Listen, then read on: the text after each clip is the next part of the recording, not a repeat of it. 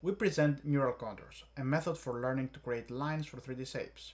Given an input 3D model and a viewpoint, we designed the deep architecture to produce a line drawing conveying its shape. Our method is motivated by the fact that line drawings help image stylization, reconstruction, and shape understanding.